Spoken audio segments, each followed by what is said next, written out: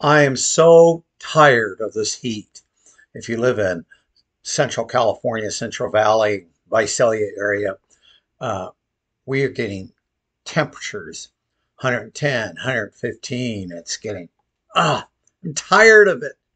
Uh, it's just taking it out of me. I'm so tired of the heat. And yet, there are some places you can go to get out of the heat, but it has to be air conditioned. It's cool.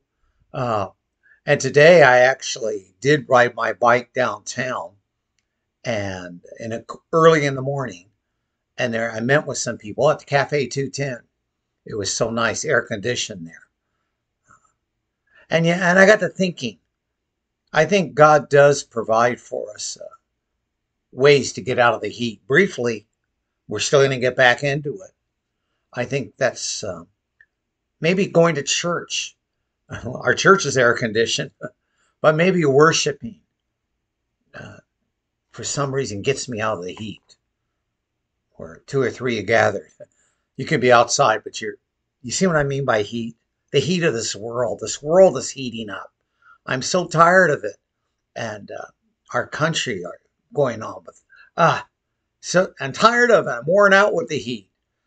But even then, God provides breaks for us. Friends, the Word of God. Gail and I do a devotion in the morning. Prayer are ways in which He's with us, and He gives us that sanctuary.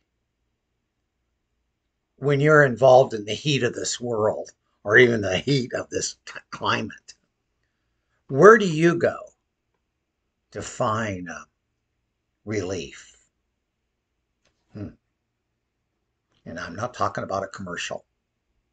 Where do you go to find relief? We're in the heat of this world.